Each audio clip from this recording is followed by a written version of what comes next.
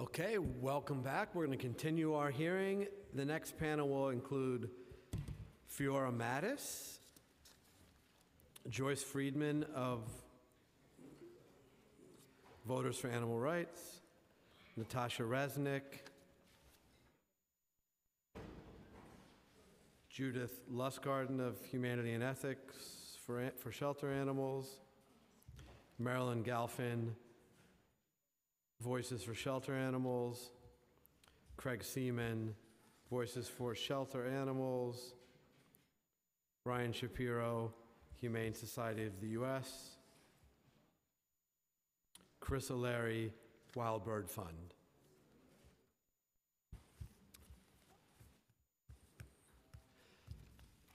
Okay. Once again, we have too few chairs, but we promise we'll hear from all of you as we swap out. Would you like to start us off, please? Thank you, Councilmember Levine. My name is Joyce Friedman. I am a New York City resident and on the board of directors of Voters for Animal Rights. I'm testifying today in strong support of the bill to ban the sale of foie gras and Intro 1202, the bill to prohibit the trafficking of wild birds in New York City. Regarding foie gras, I will just say plant-based, delicious faux gras exists, and it is called F-A-U-X, faux gras. Try it sometime. I will focus on Intro 1202, a much-needed bill that will protect New York City's wild birds from the illegal yet common practice of being violently stolen from our parks and streets to be used as live targets in Pennsylvania pigeon shooting contests. I've worked on this issue for many years. Individuals are paid to lure large flocks of pigeons with birdseed and then violently snap up hundreds of pigeons at once in a large mechanical net, often resulting in painful broken legs or wings to these terrified, fragile birds. Sparrows, starlings, and robins often get caught in these wings too. Then the netter races to their vehicle and throws in the struggling netted birds and speeds away. This has been witnessed many times by horrified New Yorkers. As my friend has said, my friend's quote, I have firsthand experience in dealing with the unscrupulous pigeon netters who with impunity have been working as an organized unit in and around the 5 boroughs of New York City for decades. I caught them red-handed netting a flock on 42nd Street and single-handedly got them to release the birds, though it wasn't easy. I have heard of devastated flocks of pigeons who were completely wiped out when the frail women who cared for them could not stand up to these criminals who kept coming back to net them. Decades of research has shown by the HSUS and other groups that these birds are transported to the last remaining brutal pigeon shooting contests in Pennsylvania. Prior to being shot, the pigeons are kept in dark, tiny boxes without food and water so as to disorient them, so when they're released at the shoot, they cannot quickly fly away. Often they are maimed and left to suffer until they die, and believe it or not, children will twist their heads off. Sounds like a horror movie, it is actually reality. HSUS research has shown that multiple nettings have occurred in our city in the 1 to 2 weeks prior to scheduled Pennsylvania pigeon shoots. And HSUS undercover investigators have followed netters as they transported the birds out of New York for these shoots. Why does this continue even though it's illegal? Our current laws are not sufficient. The current weak penalty is just the cost of doing business. When arrests are made by the NYPD, the criminals are quickly back on the streets. This bill will simply, and I'll wrap up, increase the penalty to a misdemeanor and make the law clearer and easier for law enforcement to protect our urban wildlife. Thank you, Councilmember Carlina Rivera, for recognizing the need to protect New York City birds from this cruel practice, and we look forward to the bill's swift passage. Thank you very much. Thank you very much. Thank you, Chairman and honorable council members. My name is Brian Shapiro, New York State Director for the Humane Society of the United States. Regarding the foie gras bill 1378, I'd like to applaud the council for recognizing the difference between ethical veterinarians and scientists who are here to speak from the heart and, as earlier was mentioned by someone from the industry, unbiased, as opposed to those who, much like the tobacco industry and the auto industry, were paid purposefully to present a particular point of view to prop up an industry. Speaking of the industry, I do want to mention we heard a lot about a field trip to Hudson Valley foie gras. A long-time lawsuit by the Humane Society of the United States ended less than 10 years ago with Hudson Valley foie gras having been shown to have violations of the Clean Water Act and needing to pay $50,000 in remediation for that pollution. So that is something that has affected the community there as well, which is actually where I live, in the upstate area. Additionally, we support 1425. This is sensible legislation regarding the carriage horses. Following up on what Joyce Friedman just mentioned, we support Intro 1202 in relation to prohibiting the trafficking of wild birds. We have found, HSU, as a correlation between incidents of netting large groups of pigeons on the streets in New York City and their transportation to Pennsylvania for something sickening known as pigeon shoots. We have, through investigations, followed automobiles there. There's a timing issue where when these nettings happen, they do end up in Pennsylvania. We also, this is quite gruesome, in order to remove bans from homing pigeons that have been captured in New York City, we know for a fact that the legs have been removed from these birds while they're alive prior to them being shot in Pennsylvania. Wildlife is a resource for all New York City residents, and these nettings are selfish and they're illegal, and we urge the City Council to move forward on this legislation. Regarding the the shelter bills, the shelters presented very well. We urge the City Council to bring them in as stakeholders, and thank you very much for your service to New York City and for the time to present our opinion today. Thank you, Mr. Shapiro. Yes, sir. Thank you. First, I would like to thank the committee for recognizing the importance of these issues. My name is Natasha Resnick. I am from Brooklyn. I support Intro 1378 to ban foie gras in New York City. Foie gras is fatty liver. By definition, it is the inflammation of the liver. If you or I get diagnosis from the doctor, we would be immediately put on a diet.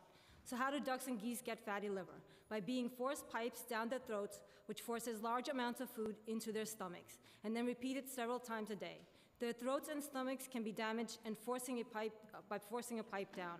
And to ensure that they fatten up as quickly as possible, they are kept in cages to restrict their movements. While you and I can go on a healthy plant-based diet and exercise to save our liver and our lives, the geese and ducks do not have such an option. They endure the torture every day throughout their short lives until slaughter. There's nothing natural about this, and it should not be continued based on the past, and therefore it's okay. That was then, we can do better now. Also support Intro 1425 to get horses out of the heat, Intro 1202 to protect wild birds, and more plant-based options for a healthier New York. Thank you once again. Thank you. Flora had to leave ill, so I'll be reading for her. My name is Margaret Lee. I live in Manhattan. I'm an animal advocate and a lover of our city's pigeons. I'm reading the testimony of an investigator with Shark, showing animals respect and kindness. Thank you, council members. My name is Stuart Chavetz, investigator with Showing Animals Respect and Kindness, or Shark. We urge you to pass Intro 1202. Shark has investigated and exposed pigeon shoots in numerous states throughout the country for the past 30 years. We have video documenting hundreds of these violent and horrifically cruel spectacles. The vast majority of this abuse occurs in Pennsylvania. It is well known that many of the pigeons used in these shoots come from New York City. In a pigeon shoot, live birds are mechanically ejected from boxes called traps.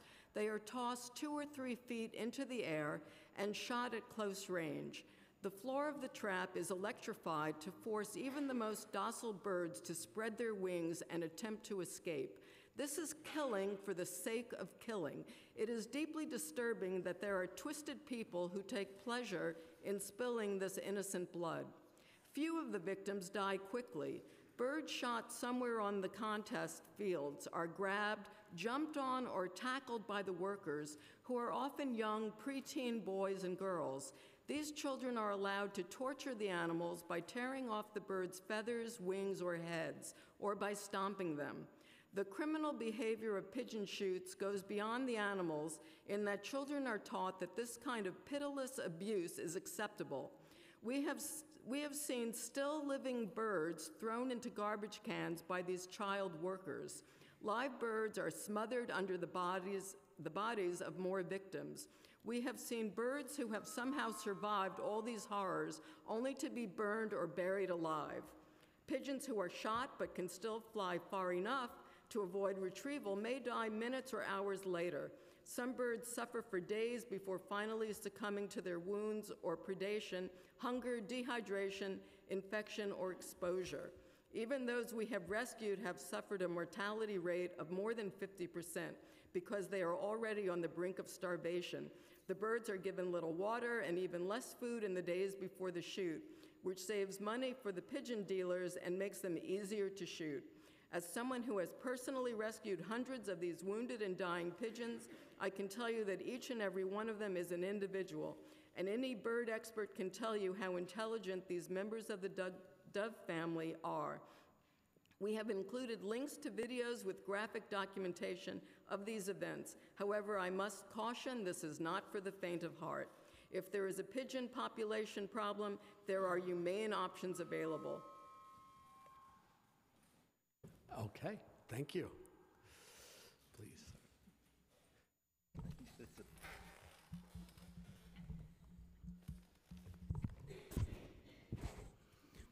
I'm Craig Seaman, Voices for Shelter Animals. I support Intro 1478 and 1502. 1478 for creating a badly needed Department of Animal Welfare. The Department of Health has no infrastructure or mission to care about animal welfare. Handling animals through the Bureau of Veterinary and Pest Control speaks loudly to that. In 2002, Comptroller Bill Thompson audited the ACC and noted the uselessness of the DOH inspection reports. They were simply a list of yes-no checkboxes, all about the facility and nothing to do with the animals. Thompson said there was absolutely no known criteria, even for the simple yes-no questions. 17 years later, the DOH is still using the exact same form. They have nothing to do with real-world animal welfare. The debatable live release rate masks underlying serious problems. Scott Stringer's 2013 report, Led Astray, reported that most animals transferred to rescues are sick. 6 years later, that hasn't changed. As of 2016, only 7% of the animals transferred to rescues were classified as healthy. Reporting stopped for 2 years. That the DOH did not address the absence of that reporting or the rampant illness amongst transfers exemplifies a department that has no concern for animal health.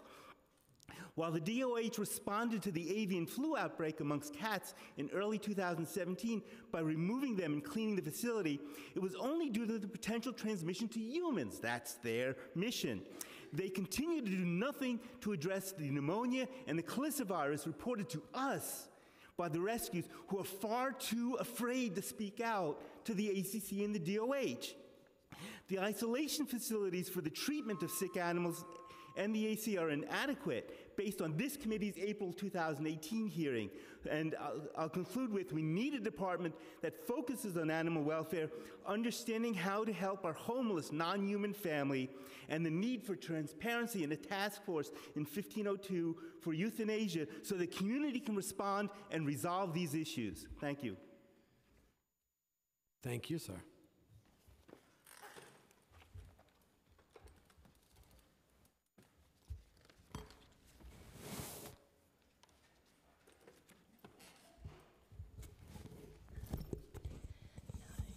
Hi, Marilyn Galfin, Voices for Shelter Animals. We support 1478, a Department of Animal Welfare, replacing the DOH and the Bureaus of Veterinary and Pest Control Services to oversee the animal care centers.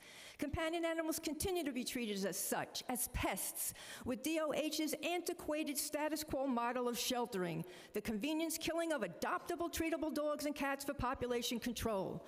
DOH continues use of behavior assessments, labeling animals with simple behavior issues and fear-based behavior as positive threats, and some are being killed for it, when the Journal of Veterinary Medicine deems assessments invalid and call for a moratorium on them. Ed Boakes, the executive director of ACC 2003-6, when asked, does the DOH have the best interest of AC&C or the animals in its care at heart? The answer is clearly no, they do not.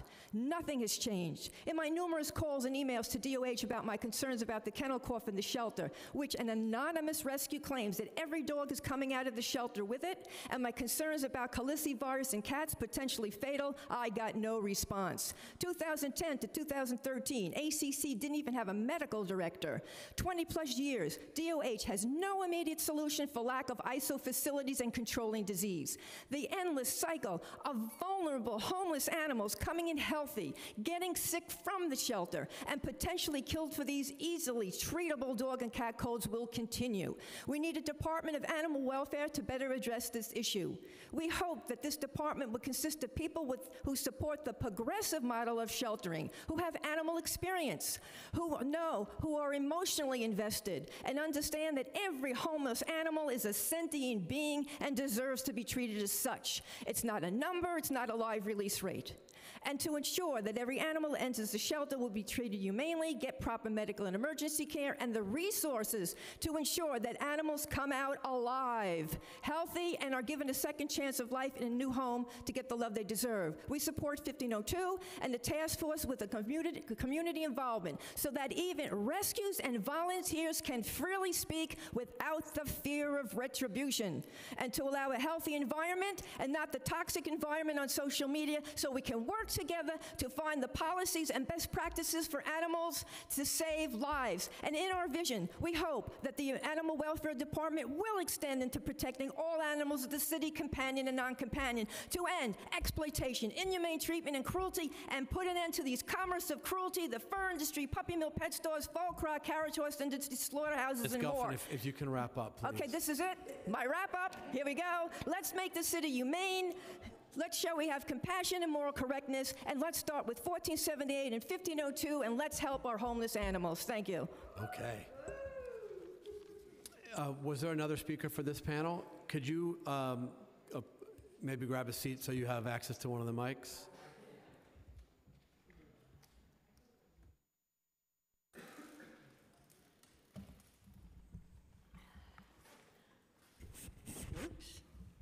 My name is Judith Lustgarten. People of wisdom know there's two sides to every story versus all the sugar and spice rah-rah. We desperately need to replace DOH oversight of ACC with an animal welfare department and an animal advisory board with the best interest of these shelter animals at heart. We need Intro 1478. The city's waited 20 years for proper humane oversight. The animal law we work under was created in 1894, 125 years ago. It's archaic. Yet here we are in New York City, supposedly the most progressive city in the world, still working under an obsolete animal law from over a century ago. The law states that in any city of 2 million or more, mayor has full control. Mayors don't have the time nor qualifications for this today, which is why in progressive states, there's an animal care service advisory boards providing recommendations to mayors and city councils. Intro 1502, we need honest accountability and transparency on shelter euthanasia, behavior evaluations, assessors, and their qualifications. It's critical, as these evaluations are used for labeling animals for euthanasia decisions and New Hope rescue only. It's not fair to these living souls not to have qualified, ethical professionals handling this. Most every animal's assessments have been proven incorrect once out of ACC, especially once they decompress. Animals terrified in a shelter environment, puppies biting on leashes, dogs lunging, pulling towards another dog or human. It's dogs being dogs. We all see this every day on the street, but at ACC, it's a death sentence. This business can now be done successfully when proper people are put in place, implementing plans correctly versus retrofitted. There are now proven success records. It's growing one by one across our country as kill pounds, large and small, are being converted by various modern shelter reform, by no-kill equation, by Companion Animal Protection Act. As the momentum of shelter reform continues to build, it will apex, and then it will snowball. Already, everywhere you turn, you hear of another shelter converting. Yet in New York City, we still have these archaic kill shelters. A task force of advocates is needed to develop proper ethical shelter practices, recommend changes in policies and law. We must know the criteria for animals not made available, silent kills. January 23rd board meeting, they said that the small animals won't ever be on a kill list, as they can place all of them, quote unquote, even if they're Cujo in a small body. Clearly, that was untruthful chatter, as they're killing them now, right and left. We need a fair and honest evaluation matrix. Watching these wonderful family animals who live peacefully and lovingly with children and other animals being killed unfairly and unnecessarily with plenty of empty cages weighs heavily. I send ACC wonderful programs happening elsewhere to look at all the time. They're everywhere. If other cities can build programs for our most vulnerable, so can we. It's our duty as decent, civil, humane people. The ag-gag clauses in the contracts the employees and rescues have to sign. You gonna stop me? Yes, I'm afraid so, only because we have this many people waiting to speak and we're going to lose the room. But we appreciate your statement, and we have one more person here from the panel, I believe. Is that right? Okay, please. Rita McMahon, Director of the Wild Bird Fund. The Wild Bird Fund is New York City's only wildlife rehabilitation facility, and we support Intro 202, which will provide protection to all of New York City's wildlife. The Department of Environmental Conservation and the United States Fish and Wildlife Service protect native and migratory species respectively. Though these federal and state agencies prohibit the trafficking of wild birds, there are no protections for non-migratory and non-native birds, which include pigeons, starlings, sparrows, cormorants, mute swans, and other bird species. At present, wild birds are captured in New York City to provide easy targets for canned shoots in other states, particularly Pennsylvania. Feral pigeons are regularly netted on New York City streets, then transported out of state. They are not fed or given water for days. The day of the shoot, the birds are tucked into spring-loaded boxes. The shooter, armed with a shotgun, takes aim as one by one the birds are quickly released to fly up and be shot. It is a contest to see how many birds can be killed in the shortest time. These shoots can last up to 12 hours of nonstop shooting. Thousands of birds are maimed but often not killed. That is left for the boys, the hired hands who stomp them, tear off the heads of live birds, throw living birds in garbage bins, or burn and bury them alive. The trauma these animals experience is horrific. Cases are brought to the Wild Bird Fund, and we see the suffering. Most die from their injuries and the stress of the ordeal. Even those who are rescued and are given food and water almost never regain interest in living. The greatest sorrow of a rehabilitator is to see the fear in the eyes of an animal in your hands that you're trying to help that has been terribly abused by your fellow man. The Humane Society of the United States, Shark, and many others have tried to stop the carnage, but it still goes on. Putting a fine or a penal time on trafficking wild birds at the source, which is New York City, is the best solution possible. The one addition we request is for exempt persons to have exempt persons include any person who is rescuing a bird who is injured, orphaned, or otherwise in danger of imminent harm. Thank you very much. Thank you. And I think we have one more speaker on this panel, or we're all set. Okay, thank you all very, very much. Next up, we have V. Grassi on behalf of horse carriages. You don't hear me? Pimitar Krasev. Sorry if I'm mispronouncing that name. Ian McKeever. Allison Clark from the Harry Warner Vet. Patricia Safran. Cole McKeever. Johnny Smith. Ann Fox. Ahmet Belisi. Tony Donofrio. Yeah, I have a written one. Where can I sit? Right here, miss. Okay. Yeah, yeah, sure. And I have. Ma'am on the left end, would you like to start us? I'll give you both. Where would you go? Well, you can't read it twice. No, no, but I'll hand it in. Ma'am, would you like to start? Yes. Okay. There's that. there's mine, and there's the extra one.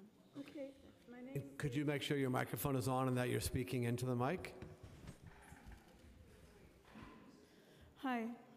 My name is Jeannie Grassi, and I've been a carriage driver for years. And I ride and drive horses. I've owned horses, I've rescued horses.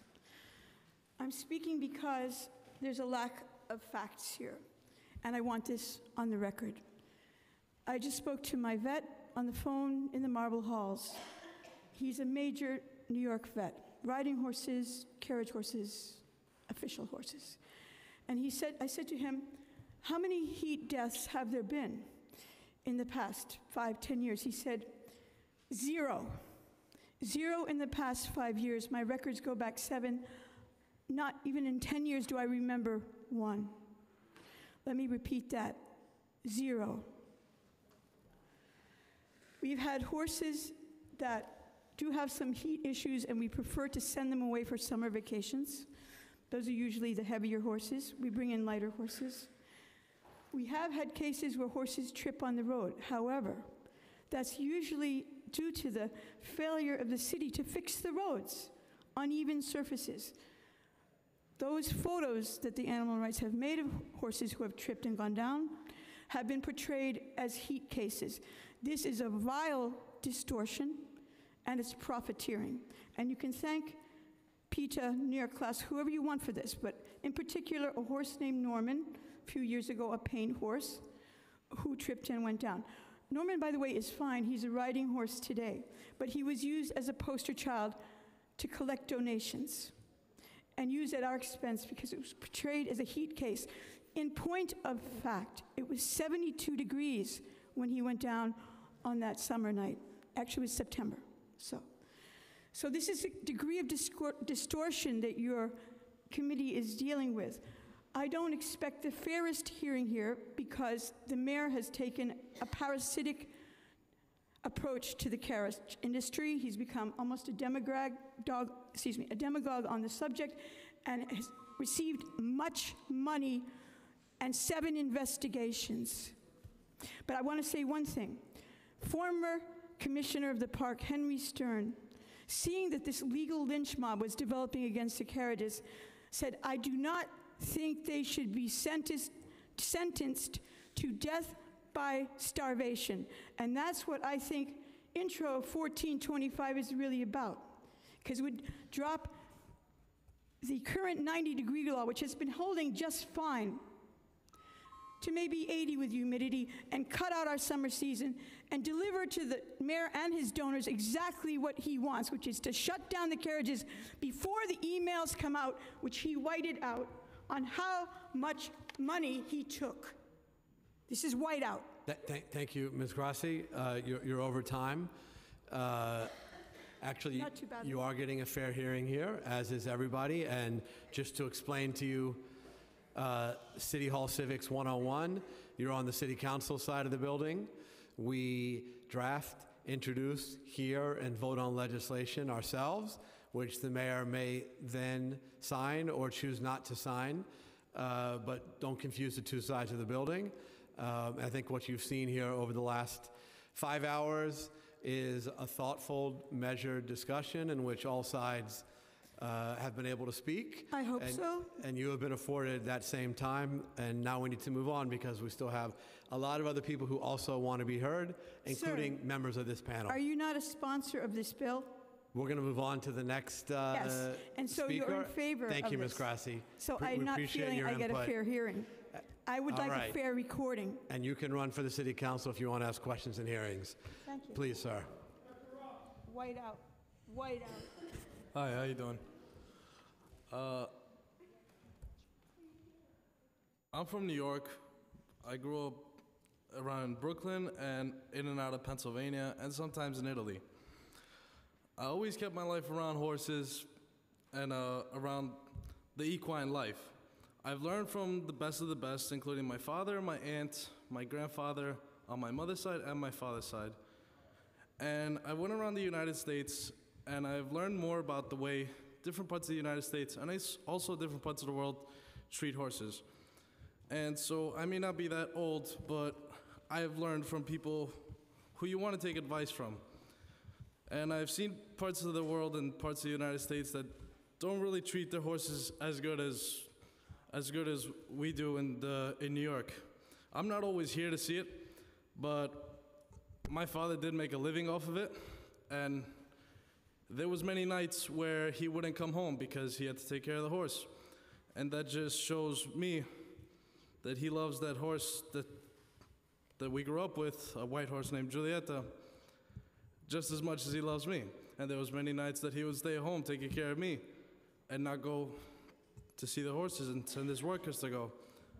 So basically what I'm saying is, with all the experience that I have seen around, even if I haven't been around too long, I take advice from the right people, and I see that there's a lot worse things going on around the world and around the United States than there is going on around here. There's a lot of things that we can fix. I'm not saying that we're perfect, but I'm saying that we're doing a lot better than a lot of other places are, and I'm proud of that, and I'm proud to be an origin of that, and I'm proud to be my father's son, to learn from one of the best there is in the business. And I just think that this law shouldn't pass because I think everything's going good, and the people who put it into place were thinking the right thing when they did put it into place. Thank you for your time. Thank you very much. Thank you. Please, no disruptions.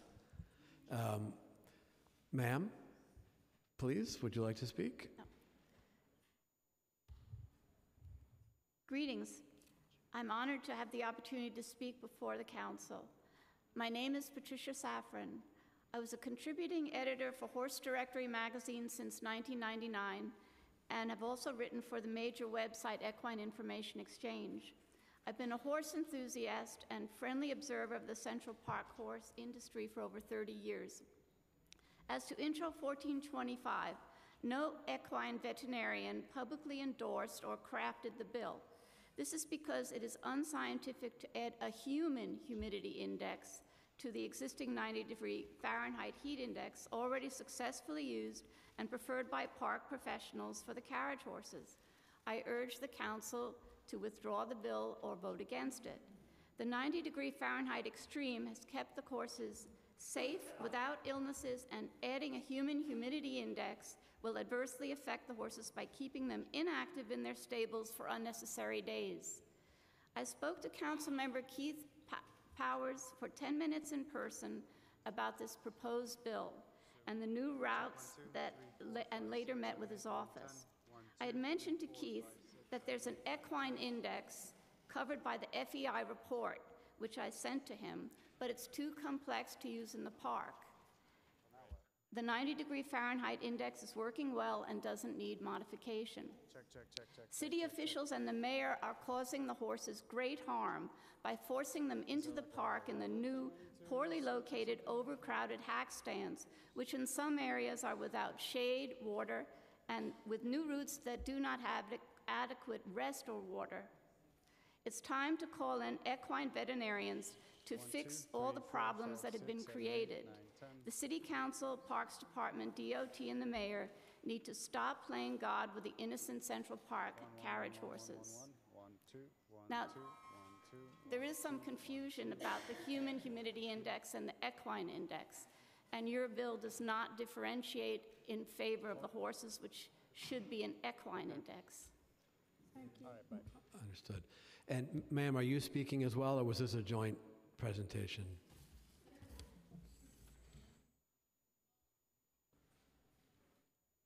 The horses shouldn't be in the park. There was more shade on 59th Street because of the buildings, and they're not mistreating the horses.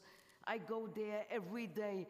When it's hot out, very hot and humid, the horses are not out.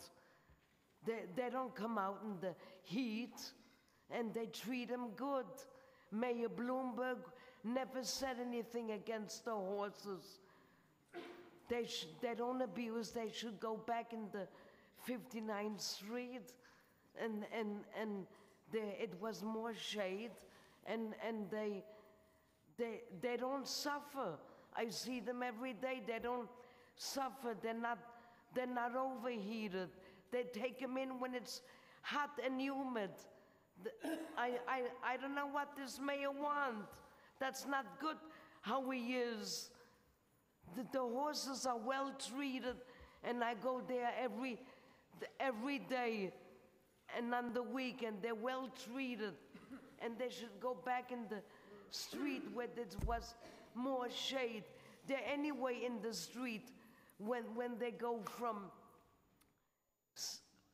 Fifth Avenue all the way up to 6th Avenue, and they're in the street anyway, so what's the point?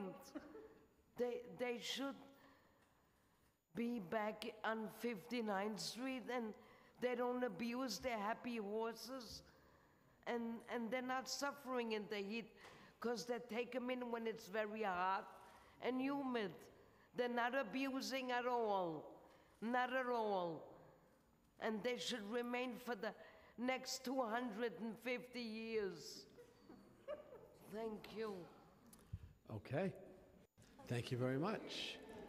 And we had one more gentleman on this panel, is that right? Hi.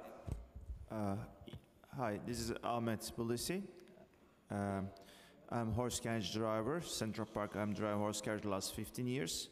I'm from original Turkey. I grew up in a farm. When I grew up, we have all kind of animals. We have horses. I drive like a horse, like even like 5-6 years old when I was a kid, and I grew up. And then also I had education from the Istanbul University Veterinary Faculty. When I came to here, immigrants, so I couldn't get my license. So I'm driving horse carriage. I love the animals. This issue its problem is over here. Is people always talking about our business, and people doesn't know about it. People doesn't know in the business. People doesn't know the horses over there, and they just decide they discuss about us. And then the problem, they don't ask us. They decided without us, and then they say we change the law. We have to follow this one, and then get a problem. And we have the regulation. We have the all law. We have winter, summer, time, all the regulation with the horse carriage. I mean, I saw the many horses, other different country, other state, other place, and I saw the horses in New York State also in Central Park. So these horses, believe me, is very good take care over there. This is very well take care. And I have the 2 kids. One is kid 7 years old, and he was 2 days ago Father's Day. So he was waiting for me all day for spending time with him, but I couldn't get him because I was working in Central Park. I spend my time more than my kids with the horse. I spend time all days with him, and he's mad. So we are with the horses all the time. We could take care of them. We are very love them. Whatever is good for horses, we try to do them.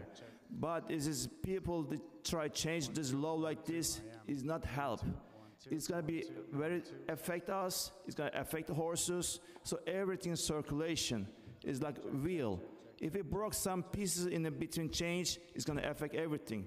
If we change law, we're going to lose a lot of day and a lot of probability, and how we're going to pay this horse bill, horse rent, shoes, everything is affected us, and our family, our kids, everybody's going to affect this. And we don't say that okay, it's for bad horses, but it already has regulations. 90 degree is very good working. In the last 30 years, it doesn't have anything about the horses. Any die horses, nothing happened. So that means work with the horses. There's nothing wrong with them. Yeah. We don't need to change this one. Okay, thank you for your testimony. Sorry we're out of time, and I think... I have one more statement. I handed it in to the sergeant. It's from Elizabeth Smith Price in Kentucky. And she's welcome to submit that. It's been submitted. Okay, yeah. Wonderful. Thank you. And we thank this panel.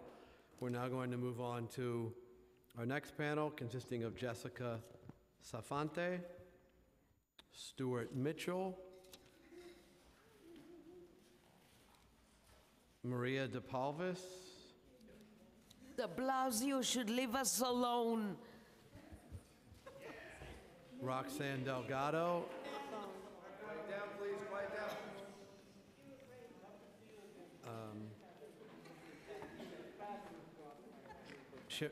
Shimon Shuchat, I think. Shai Navon.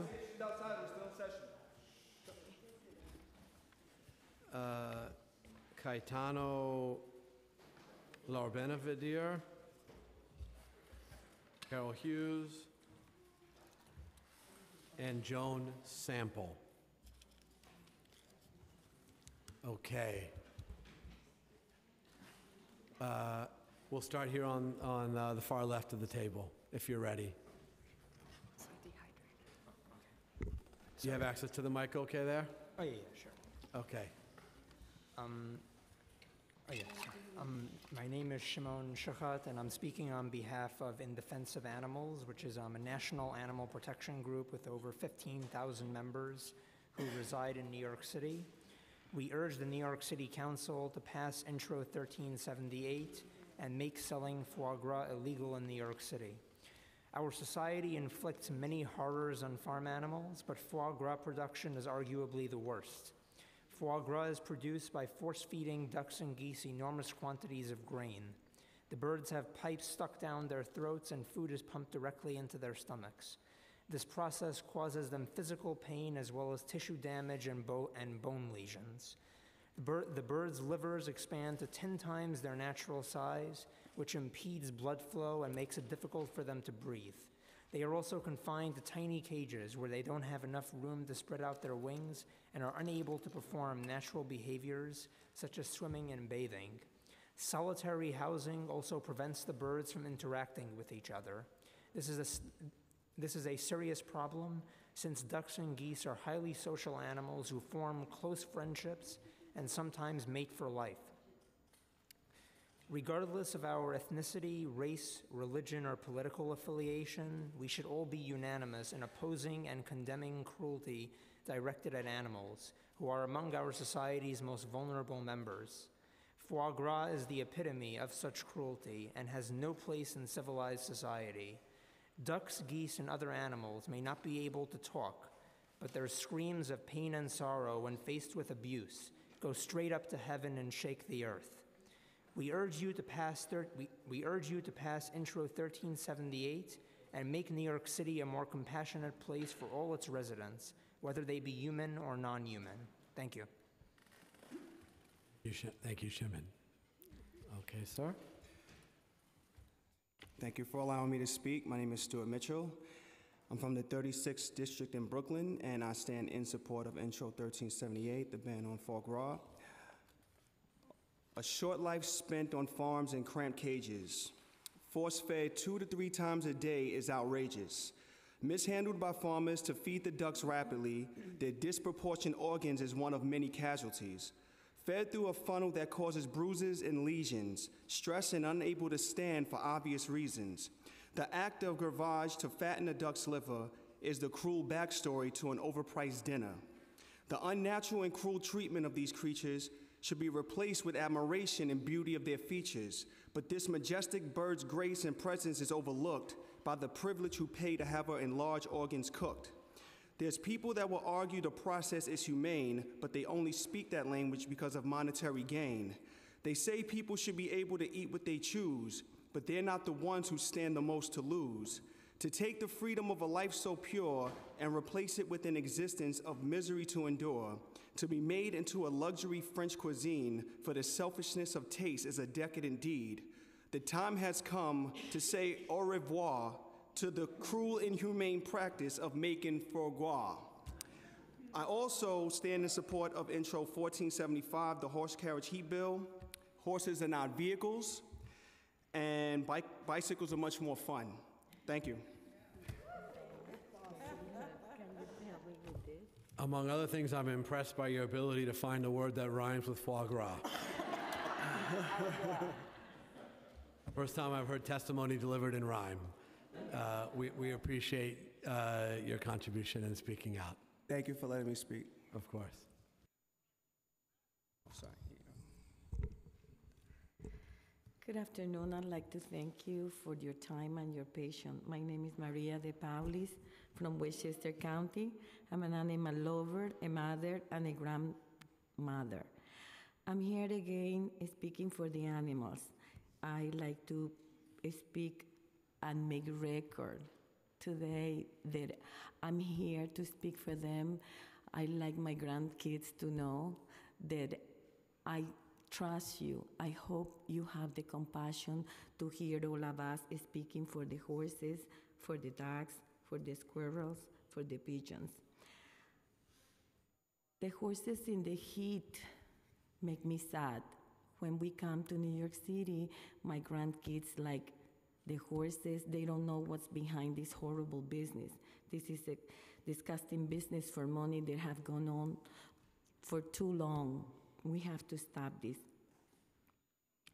The dogs being forcibly fed for an overpriced dinners, like he was saying. I remember in my country, in Colombia, we will eat that. Without knowing at parties, we couldn't afford it. I think in here it is the same.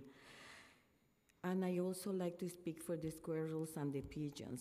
There is a tournament somewhere in New York where firemen sponsored an event to shoot squirrels. I find that horrible. And pigeons, pigeon racing, pigeon shooting, I think it's horrible. Pigeons are in New York, are part of New York. 30 years ago when I came here, the end of my mother's life was easier and sweeter because pigeons will come to her window. They have a very special place in my heart. And I just want to let you know that we have to have more compassion. Our society needs your intelligence and your compassion today. Thank you.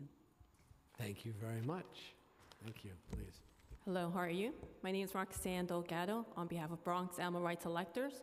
I'm in CD 13, I'm in CD 14, SD 34, ED 80, ED 34. I'm very involved in the political spheres in the Bronx. I'm asking the City Council directly, do you really care about geese and ducks? Because you really don't seem to care about those that reside in your own backyard. I'm talking about the geese and ducks in the parks that will be starved to death during the winter because of a proposed agency park rule that will ban feeding them in the parks. Not only is this cruel for animals, because it basically is a starvation campaign towards the squirrels and birds that have been exempt from the rule, banning feeding wild animals. And I'm not here to advocate feeding wild animals. We're not here to feed bears and raccoons and possum. It's always been birds and squirrels have been they-like urban animals that are not really considered wild. They've been interacting with humans for centuries now. For you to just cut the strings and eliminate the human support is quite cruel.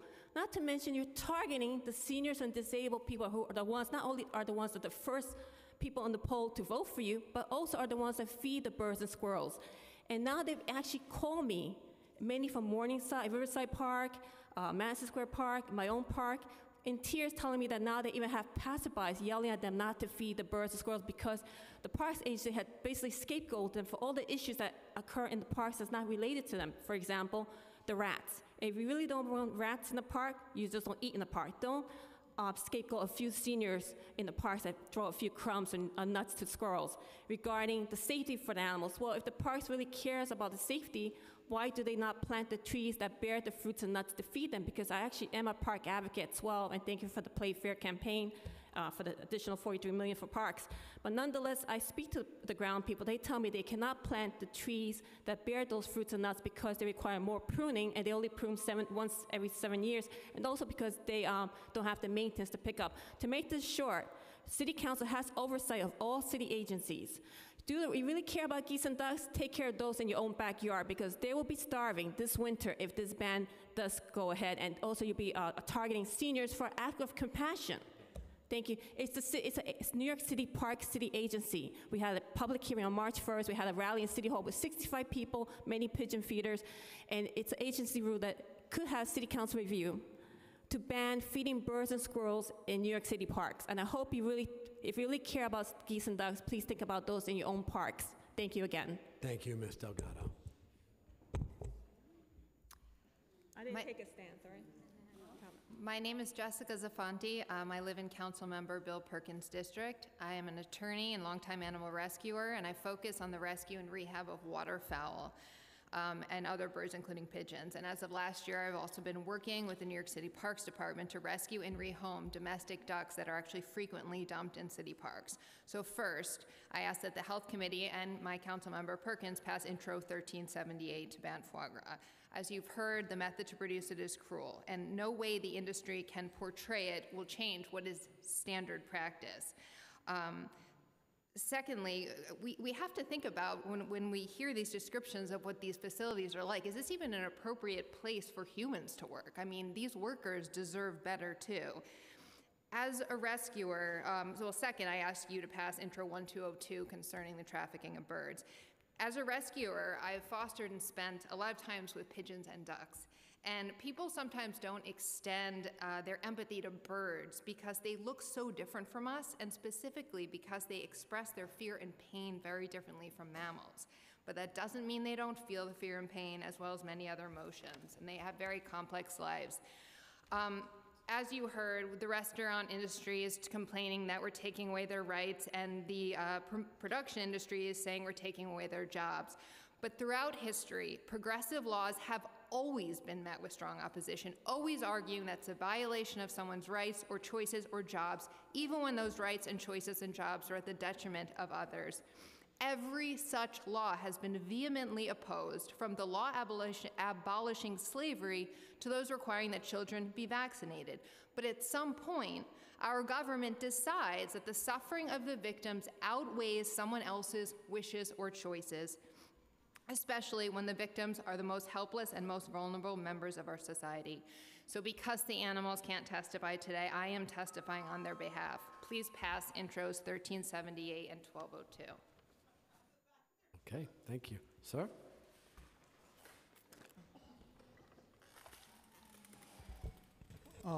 Hello, thank you all for your time. I want to first quickly note the fact that just like when we were here to discuss the proposed fur ban, we always see who stays the course, stays behind late, and has personally nothing personal to gain out of this, but yet we're still here to speak for the animals today. My name is Shai Navon. I'm a resident of District 40 in Brooklyn. I'm a constituent of Councilmember Dr. Matthew Eugene, and I also represent Total Liberation New York. We're a grassroots activist group dedicated to animal welfare and to fighting animal abuse as well as animal abusers. I'm here to express our strong support of Intro 1378, the bill to ban the sale of deceased and horrifically tortured animal corpses as food, also known as the sales of foie gras in New York City. I apologize in advance if anything I'm going to say is going to gross you out, but it should. Foie gras is the diseased and enlarged liver of a duck or a goose produced through force feeding. The standard practice used for producing foie gras involves violently shoving a metal or plastic foot-long pipe down a bird's throat, then pumping him with so much feed that after 3 times a day for several weeks of these, his liver swells up to 10 times its natural size and becomes diseased. There's a reason why foie gras, this disgusting industry, is being banned throughout the world. It's 2019, and I feel like it's time that New York City evolves and does the right thing, does its part to ban these horrific practices, that if any of us acted upon in broad daylight in any busy New York City street, we would definitely be looked at as deranged, be quickly locked up, arrested, and charged with horrific animal abuse, which is exactly what foie gras is. Thank you very much. Thank you, Mr. Navon, and thank you to this panel. We are racing against the clock. We have 2 more panels. The stated meeting starts at 4, and so we're going to try and move quickly here. Next, I'll call Christopher, I think it's... forgive me. You can come on up, and then while you can start or have a seat, I'm going to call the next panel. Perfect. But you'll be next to speak. Sure. Oh, forgive me. Did I call you? Are you also in the previous panel? Yes, sir. Great. Have a seat. Thank you very much. Okay, I'll tell you what. Why don't you 2 speak, and then we'll call the next panel, please. Sure, thank you. Good afternoon, members of the council. My name is Caetano Laprebonder, and I'm a New Yorker of French descent. I live in Bushwick, and council member Rafael Espinal's District 37. I would like to thank him for supporting Intro 1378 to ban foie gras. Now, I had to call in sick for work today to be here because I am indeed sick of the fact that it is the year 2019, and my city still ignores the barbaric force feeding and horrific conditions these innocent animals are put through, just so that a tiny amount of people can profit from or purchase this cruel excuse for food. If we had a duck or goose in this room and saw someone treat them the way they are treated in these farms, the last thing we'd think of is luxury or wanting to eat their livers, and the first thing we'd collectively think is, stop this right now, please. The peaceful world we all dream of living in and are working towards has no place for foie gras. I hope we get this over with and ban foie gras once and for all. And since I have a whole minute left, I would like to mention that I work as a freelance walking tour guide of New York City, constantly interact with tourists, especially I do tours of Central Park often enough, and I'm ashamed of the fact that we still have carriage horses in the city, and sometimes I walk around with a group who is on vacation, consensually walking around the park in the heat, in the rain, etc., in the cold, and they are constantly commenting about the fact that horses are forced to endure these situations. So I think it's completely reasonable to support Intro 1425 and actually every other bill mentioned or discussed today. Thank you. Thank you very much. Okay, ma'am. Thank you. A lot has been said already, so my testimony is just like this, or maybe like that. But I am here in support of 1425, and I am beseeching you all to pass the bill.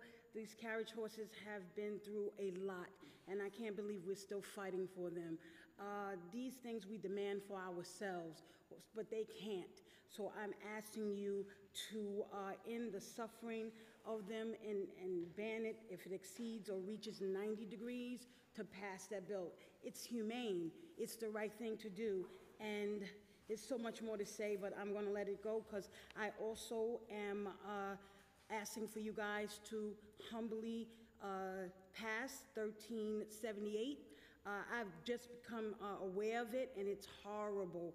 And they've said it all for me, so I'm just asking you to, I'm sorry for the people who have suffered or will suffer. I hope something can be worked out for them. Losing your job is not something that we wish, so my heart goes out to them, and I'm hoping something can happen so that that won't happen for them, but these birds should no longer be tortured in this manner.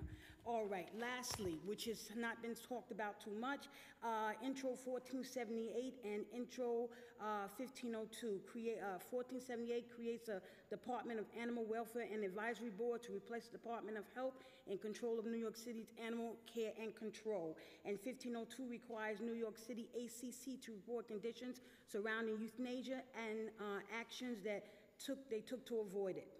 I'm asking for your support in those bills, and because it is the New York City Department of Health, whatever role they have played in the past is no longer viable and does not serve the best interests of our abandoned and broken shelter animals. The DOH was created for the health and welfare of people, not animals. Our companion animals deserve more than what's provided for them at New York City ACC. They have loved us unconditionally and saved us from harm. I remember reading a story of a young woman saved by a stray pit bull, someone's discarded pet. The knife-wielding attacker stabbed the dog several times, and although collapsing more than once, he got up and continued to fight for a woman he didn't even know.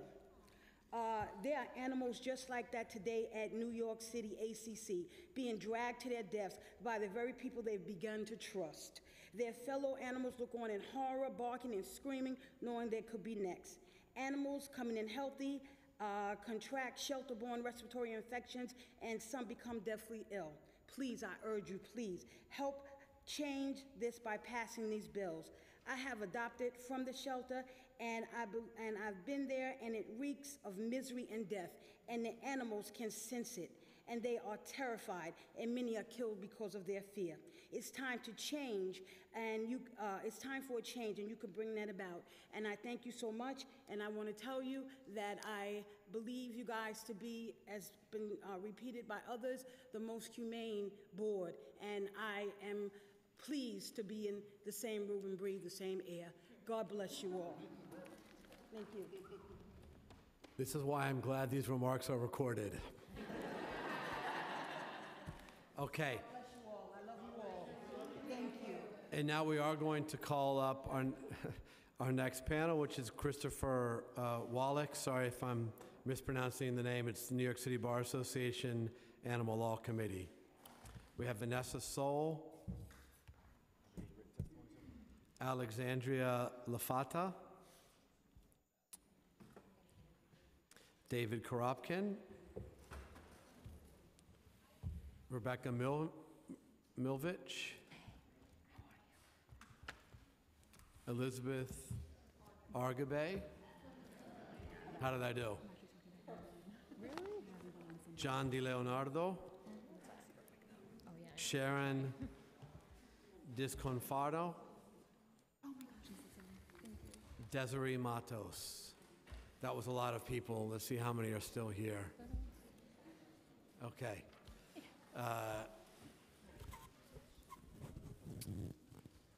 Okay. Why don't you start since you're in front of the mic and ready to go? I'm happy to.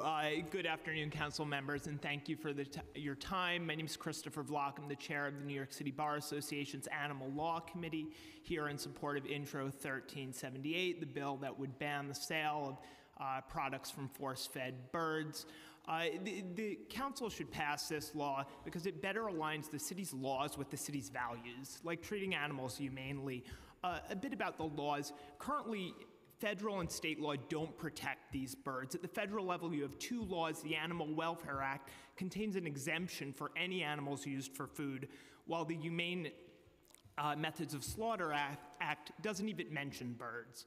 At the state level, the state's anti-cruelty statute arguably could be used to stop this practice, but in practice it hasn't been used. Moreover, if you had a state ban on the act of force feeding, that wouldn't necessarily prohibit the sale of products from force-fed animals. It would just mean a change of suppliers. If the council passes Intro 1378, though, they can make a real step toward protecting these animals where federal and state laws have fallen short. And doing so would put New York City in line with a number of other jurisdictions. As someone mentioned, in 2004, California passed a statewide ban on the sale and production of foie gras. The Ninth Circuit upheld that ban, and then just this January, the Supreme Court denied a petition for cert. So that's the law in California. Outside the US, well over a dozen countries already prohibit this practice. The UK, India, Germany, Israel. I want to call particular attention to Israel because in 2004, when the Israeli Supreme Court issued its decision that forbid foie gras as a product in the country, Israel was the fourth largest producer of foie gras in the world and had over 45 foie gras farms. Nonetheless, the Supreme Court declared this, quote, torture, and for those same reasons, the City Council should pass this legislation as well. Thank you. Thank you very much. And how about we'll continue this way, then we'll come around, please. Can you hear me? Yeah, Okay. Yes. Oh. There we go. Hi, my name is Alex Lafata, and I live in Staten Island in Councilmember Joe Borelli's district. For the last few years, I spend on average 5 to 15 hours at slaughterhouses per week. I stay, a lot of times we also go to poultry houses. On Sunday, Vanessa and I were actually at one. A lot of times the intelligence of birds specifically is really downplayed to make our treatment of them a lot more palatable. When we go to the slaughterhouses in particular, I was able to gain access 2 days ago. And when I went in, there was actually a few cages of ducks stacked up one another. And when I approached them, their immediate response is to act in complete and total fear. Their wings are often broken, their beaks are often broken, and they're in absolutely appalling conditions. If that's the way that they act when somebody approaching them to give them water responds, can you imagine their reaction when people coming up to them with those metal prods to jam down their throats must be? These animals are genuinely terrified and kept in appalling conditions. The word humane is used very, very fast and loose at farms and slaughterhouses. There really are no strict guidelines. It basically just means that you somewhat follow a very loose, strict of guidelines. These animals are in relentless agony for a product that 81% of New York City voters are against. Thank you. Okay, thank you. Hi. My name is Vanessa Soul. My grandmother is a seamstress who migrated from Sicily to Brooklyn when she was 17 years old, and now we comfortably live as a family in Staten Island, no thanks to depending on animal abuse as a source of income. I'm a constituent of Deborah Rose, and I'm here to speak in support of Intro 1378 because I believe ducks and geese deserve better. As a young girl living on Staten Island with all of its parks and nature, I felt a strong connection to the animals around me. Being in the park was always enjoyable because I would be surrounded by so many of my animal friends. As many children do, I would watch the ducks and geese in awe of their beauty and way of life. I would feed them and watch as they swarmed to the food, such an innocent and peaceful activity. I learned about the bizarre process of foie gras through transforming my lifestyle from non-vegan, who didn't recognize all of the ways humans abuse animals, to vegan animal rights activist who does the most she can to help and protect animals. When I saw the videos of ducks and geese with long rods being shoved down their throats and read that they are force-fed to the point that their liver grows 10 times as large, I couldn't help but think of my childhood memories with the ducks and geese in the beautiful parks of New York. As a New York State certified ESL teacher, I refuse to stay silent while other people indirectly teach children that treating animals cruelly is acceptable and moral. How can we teach children to be kind to animals like dogs, cats, and tortoises when we can accept that the foie gras industry exists? Many people in the city are already opposed to foie gras. For example, over 60 restaurants in NYC and 81% of residents do not support foie gras. And for the record, I also support the other legislation presented today to protect other animals and any future attempts to reverse the long history of New Yorkers torturing other animals for our benefit. Please support New Yorkers during this important time in the world when humans are recognizing all of the unnecessary, immoral, inhumane, and unlawful torment that our fellow earthlings endure because of us. Thank you. Thank you. If you want to, yeah.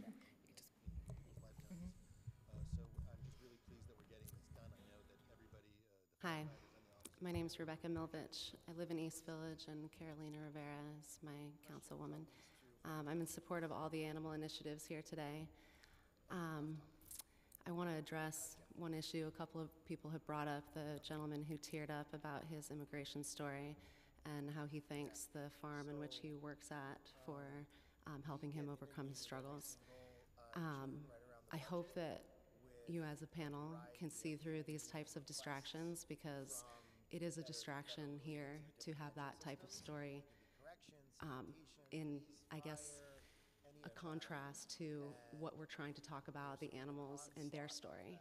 I don't think that gentleman would have the same thoughts to speak like that if he had the animals suffering right in front of him.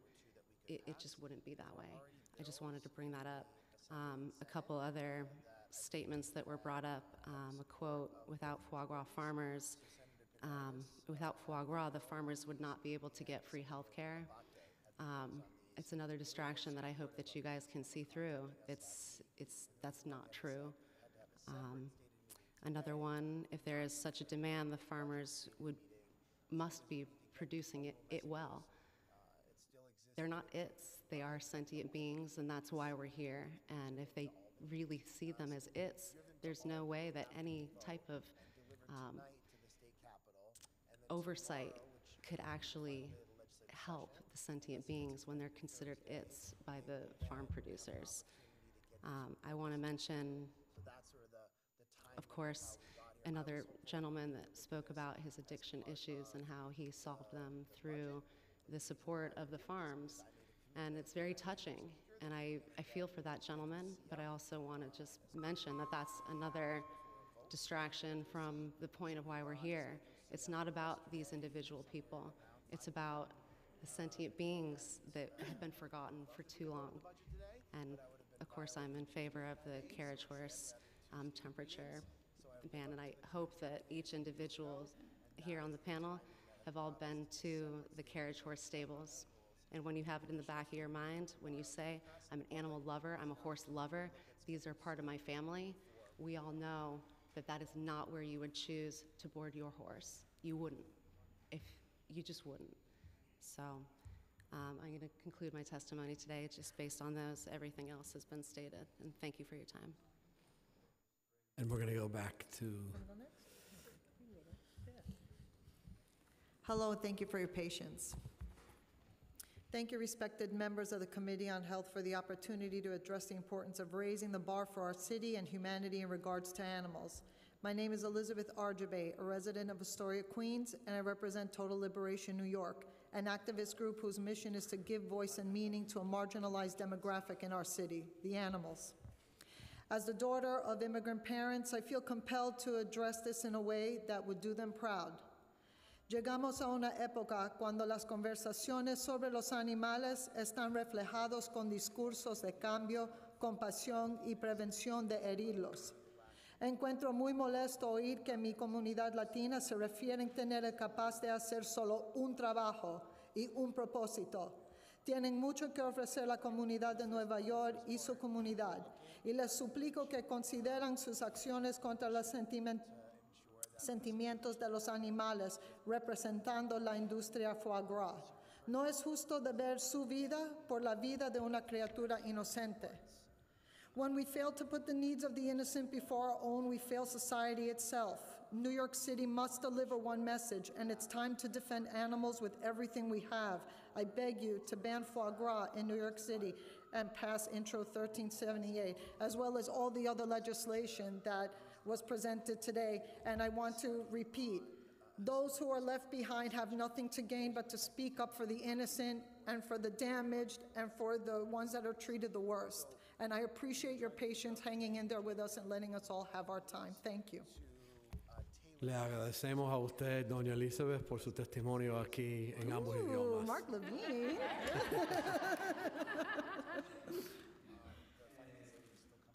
Próximo testimonio.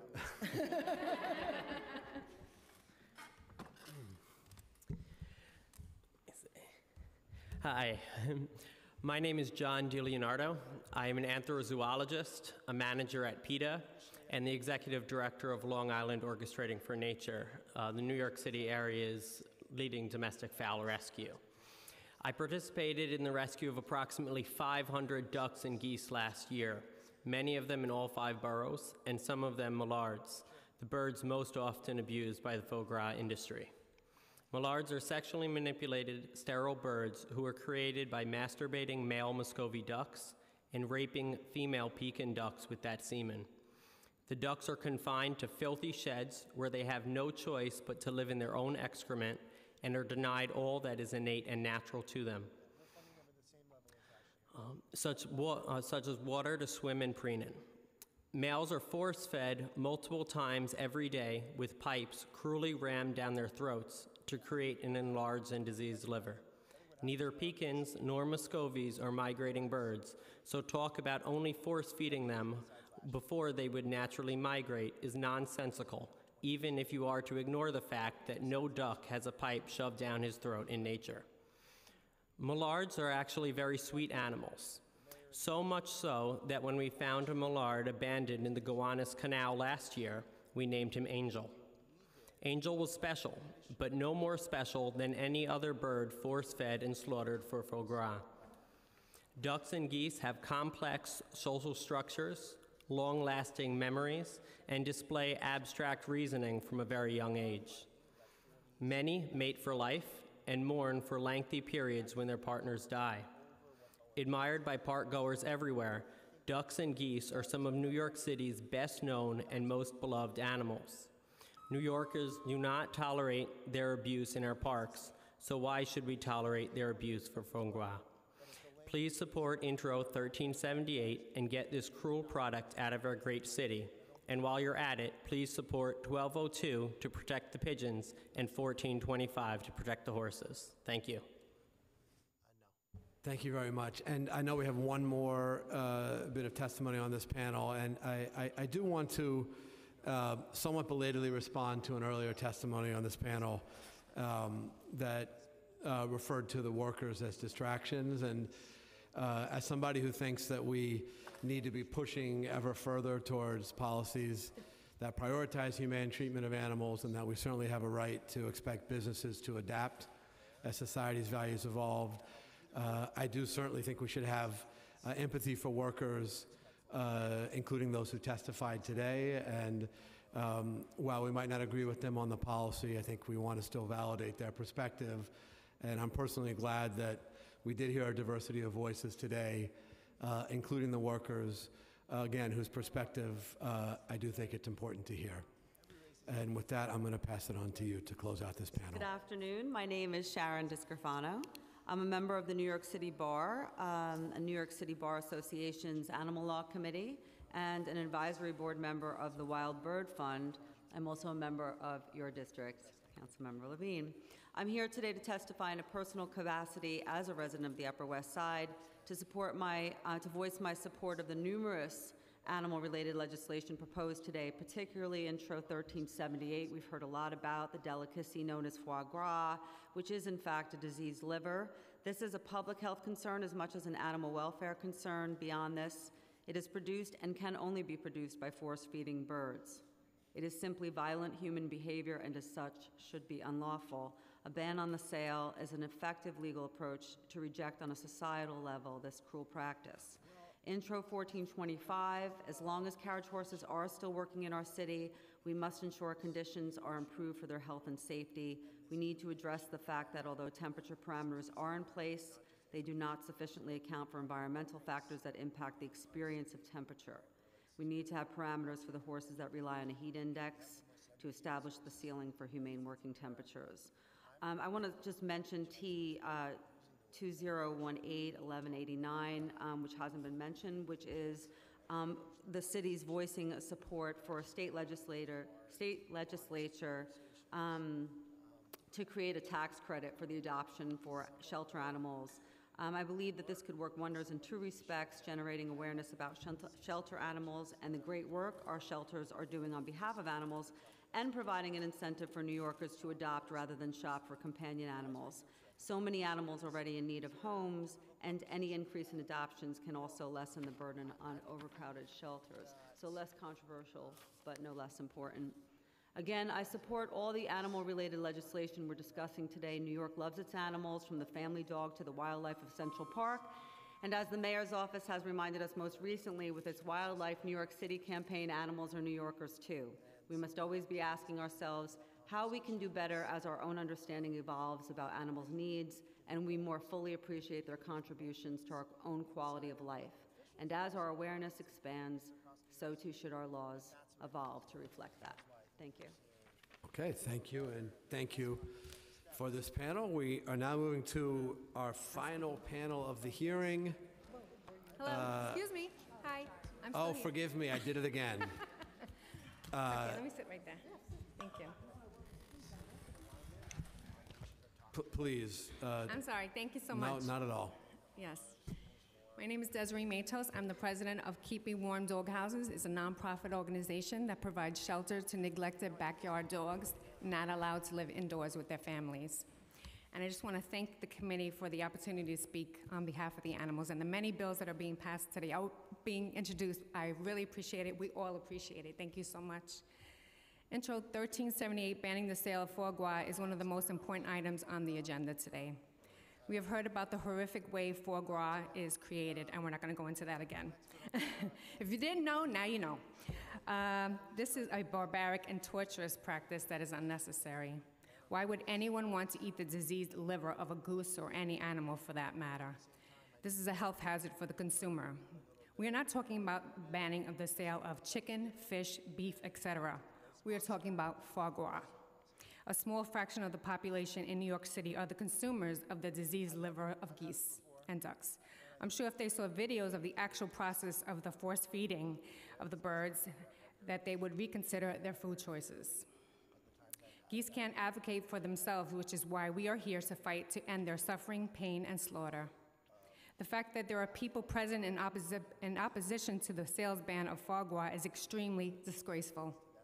I urge the committee to vote in favor of Intro 1378. Intro 1425, the carriage horse heat relief bill, is another important bill that needs to be addressed. It is important to protect the horses from the heat and humidity to reduce heat stress, maintain their health and their well-being. These horse and carriage owners value their business, which pays their mortgages, their bills, provides their children's education, etc. If they value their business, so too should they value those who keep them in business, the horses.